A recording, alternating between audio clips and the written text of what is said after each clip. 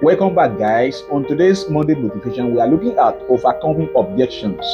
Objections is a crucial skill in any aspect of life, whether it be in business, negotiations, personal relationships, or even just trying to convince someone to see things from your perspective. When faced with objections, it's important to remain calm and composed and not let emotions cloud your judgment. The key point to remember is to listen actively to the objections being raised. By truly understanding the other person's concerns, you can tailor your responses to address their specific issues. This shows that you respect their points of view and are willing to engage in a constructive dialogue. You see, the point is to anticipate objections before they even arise. By being proactive and addressing potential concerns upfront, you can prevent objections from derailing the conversations later on. This demonstrates your preparedness and foresight, which can help build credibility and trust and with the other party. You see, when responding to objections, it's important to focus on solutions rather than taking defensive, or instead of arguing or trying to prove the other person's wrong.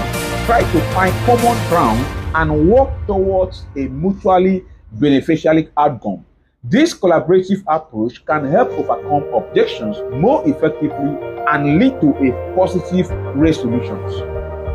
It is also crucial to stay calm and composed, when facing objections. Emotion can often cloud our judgment and make it difficult to respond effectively.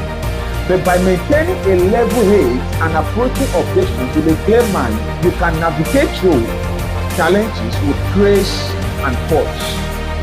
Remember that objections are not always a reflection of your abilities or worth.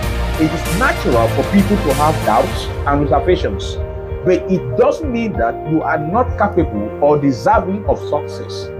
You must stay focused on your goals and believe in yourself, even when others may doubt you.